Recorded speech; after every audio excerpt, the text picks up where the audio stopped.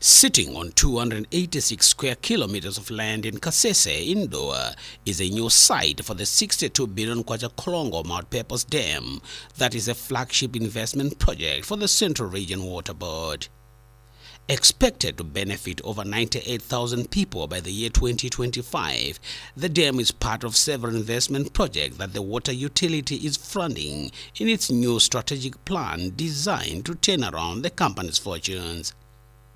Construction of the multi-purpose dam is expected to commence in January 2023 and will be completed in 2 years' time.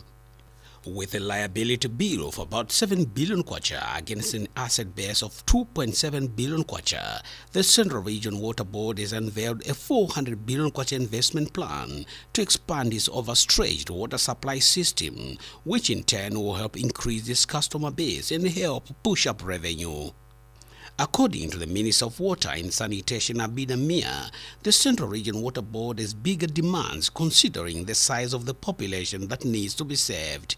They have a huge catchment area but are only serving approximately 28,000 people, which is very few. So they have a lot of work cut out for them, and that's why they have this strategic plan with a 5-year plan that they have, and what is needed is just resources to pump into the projects.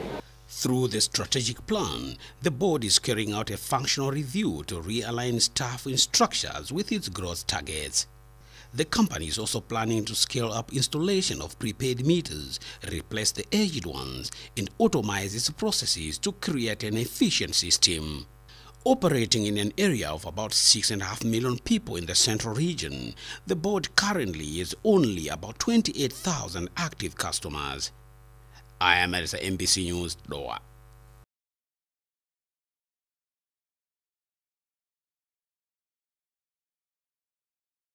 Alindima flagship project ngati Mponela multi-purpose dam ku Nkolongo imeneyo idzathandiza anthu 98,000 mchaka cha 2035 komanso pa 2036 ithandiza anthu 153,000.